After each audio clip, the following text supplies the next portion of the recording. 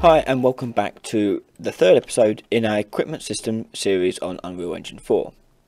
In this series we're going to make an equipment system similar to what we see in RPGs. Last time we got this running with our character sheet, so we can push the C key to display our character sheet with a 3D widget in the middle and our stats displayed beneath. So what we're going to do today is do some prep work for our armor and equipment slots, so we can make the slots that appear down the left hand side here and prepare ourselves for making armor in the future. So for this I'm going to make a new folder and we'll call it data, but you can call it literally whatever you like. And in here we're going to first of all make some enumerations. So enumeration, if you haven't seen my enumeration video, please check it out. You can learn a bit more about it in detail there. But enumeration essentially is a list, okay? And you'll find it add new, blueprints, enumeration. And I'm going to name this one armor type. And I'll make another one. And this one's going to be rarity. So let's open up our rarity one first. So as I said, enumerators are just a list, and we can add to this list by clicking on the new button. So click new, and the first one I'm going to call common, new again, uncommon, then rare, and then epic. But you can add whatever you like onto that list. Click save and close that. Now open up your armor type. So similar practice, we're going to add to our list here. We're going to call this one head, shoulders,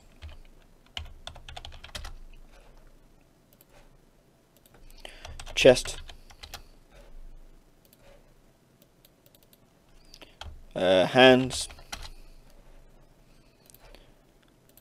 legs, and finally feet. Okay, again you can add as many of these as you like onto your list. You can tweak this to suit your own needs. Click save when you're done with that, and now close the enumerator. So we've got these two lists, and we're now going to incorporate them into a data structure.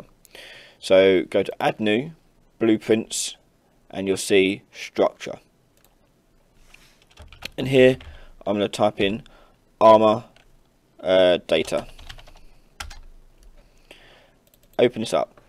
So a data structure is a collection of variables that we can sort of group together. Okay, so in this case we're going to store all the different variables that our armor pieces could have. So the first one we're going to have is going to be item ID. Actually, let's go armor ID, and that's going to be an integer.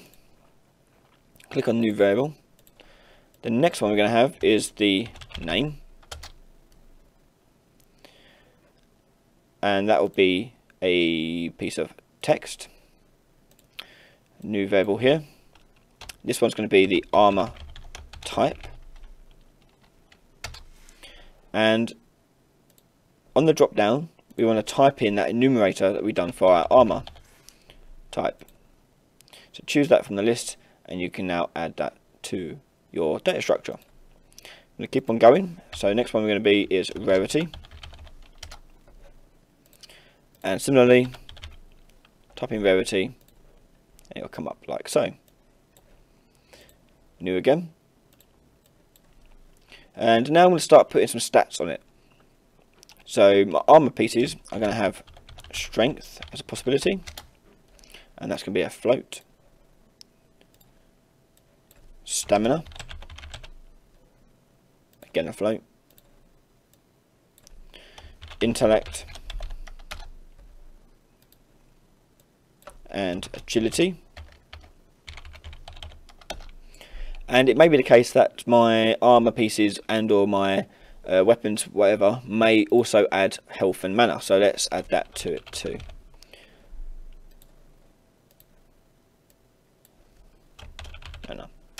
And health and mana will be integers because they're going to be integers everywhere else.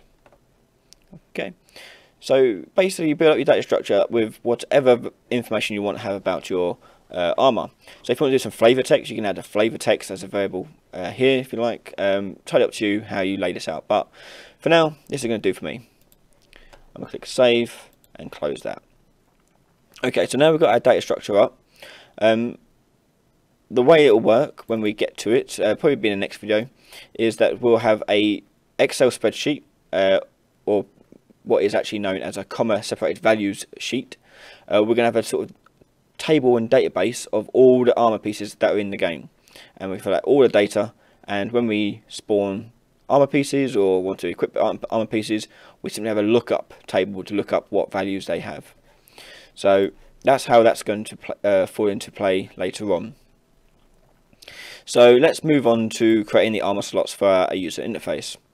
So in my user interface folder, where I have my other UI elements, I'll make a new widget, and this is going to be called Armour Slot. So in my Armour Slot, I don't want the canvas panel because I don't want absolute positioning. Okay, mine's going to be relative based on where I place it. So I'm going to first of all put in a size box, and the size box is going to have a width and a height of 100 pixels. Okay. Inside my size box, I'm going to have a border, and a border panel simply just adds a background color to it. And this border is going to have a padding of 5, and the brush color, I'm going to put a little bit grey like so. So I want to see what it's going to look like properly in my viewport. So just go where it says fill screen, choose a drop down and change it to desired. And there you get the actual size and proportions of what you're actually trying to make. And the last thing we'll have in here will be image, and that'll hold the thumbnail of the armor piece. Okay, so that will be there, and we leave padding as it is for now. Click compile, and we can now close this. So let's go about adding this to the character sheet. So open up your character sheet. You should have a screen like so, and we're going to have the armor slots go down the left hand column here. Okay, so click on that column there, which is this one for me, and if you go into the palette and go user created, you'll see armor slot is there. Simply drag one into the vertical box, click on it, and we're going to change some settings here because it auto makes it, well for me at least, makes it auto align to fill, which I don't want. I want it to be centered in horizontal. If I can go vertical alignment too as well, but it doesn't actually do anything because we're in a vertical box instead of a horizontal one. So it doesn't matter too much. So with one in there, I'm going to change the padding here to 5. So I've got a little bit of a gap at the top there, like so. But you can change that to whatever you like. With the first one there, I'm going to click on it in this hierarchy, right click, copy, and in my vertical box, right click, paste. And I can paste all 6 that I need, so that's 5, and there's my 6. Now to make things easier for myself, I'm going to name these. So this is going to be the head slot. This one is going to be the shoulder slot, chest slot, hands slot, legs slot, and finally feet slot. Okay, and that's going to do it for our armor slots here. On this side of things, we're going to have a weapon. Okay, so the weapon data, we can have whatever we like. So I'm going to quickly do that now. So let's go back to my data here. So we've got armor, so let's go and do our weapon. So first of all, I'm going to do is make an enumerator for my weapon type. Okay, so I'm going to go add new, blueprints, enumeration, and call it weapon type. And here I could do, it depends on your game. You could have, you could put in here swords or axes or pole arms, maces, wands, staffs, whatever you really like. What I'm going to do here is I'm going to put it in one-handed sword. Actually, no, we won't do that. We'll go sword, axe,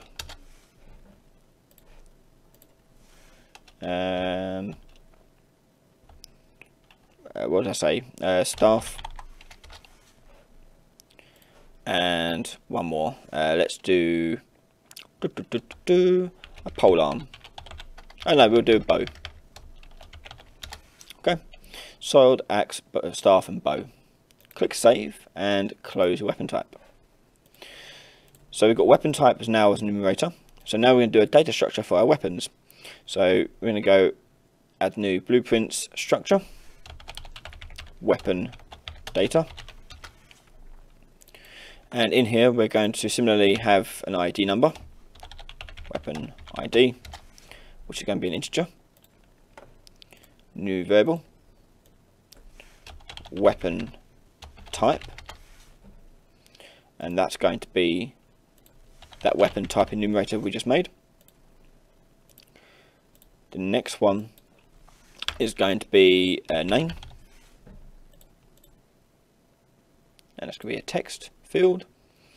And you can do it one-handed, two-handed. If that's the case, you can have an extra one here or an extra enumerator to choose one-handed, two-handed weapons, or offhand, or whatever you like. So you do it whatever you like, but I'm going to keep it quite simple here so people can pick and choose what they want to do. And if you have anything specific you want to know how to do, just drop us a comment below in the of the video, or if you've joined my Patreon in Discord, be probably the easiest way of contacting me. So what else I need on here? I need my damage per second. So let's go damage. It deals to a float, and in here I'll put speed as well, and that'll be a float. So what we'll do on the tooltip of the weapon, we'll work out damage per second using these two values. Okay, that'll do. I don't think. Oh, rarity. We want another rarity one. Let's do rarity, and we can use exactly the same one we used previously. That's just totally fine. Click save, and that should do it. Close that, and now you have weapon data. So we're going to do exactly what we've just done again, but this time make a weapon slot. So we can actually duplicate this. So duplicate, and call it weapon slot. And there's nothing we need to really change here. We'll be doing different stuff with these later on, but for now that'll be exactly the same. On the character sheet, we're now going to put these two over here, and you'll find it again in a user created. So I'm going to scroll down and drag a weapon slot there, choose the horizontal line center. I'm going to give it padding of 5. And you may want to actually make it more centered if you like, or wherever. You can do it simply by increasing the padding if you like, or you can use more different panels if you want to use that. But for now, I'm going to leave that as is. Okay, and I'm going to drag a second weapon slot in there. Actually, let's just copy and paste that one. Copy, paste, and I'm going to name this one offhand weapon. Okay,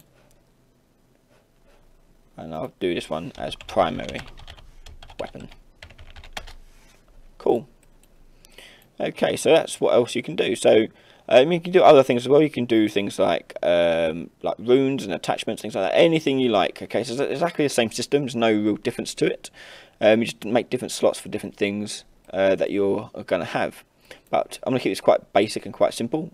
Hopefully you'll be able to figure out how to add the specific things that you want to add to it. And that'll do for this video. In the next video we'll start looking at making some armor pieces and putting some armor data in here so we can select new armor pieces and put them into the slots. But that'll do for this video. If you like this video and watch the next part right now, you can do over on Patreon, where my subscribers can get access to videos nice and early and have access to many other benefits too. If you want to support me, and all you have to do is head over to Patreon, just like these people have, and support me over there. Otherwise, I'll see you next time, and thanks for watching. Bye bye.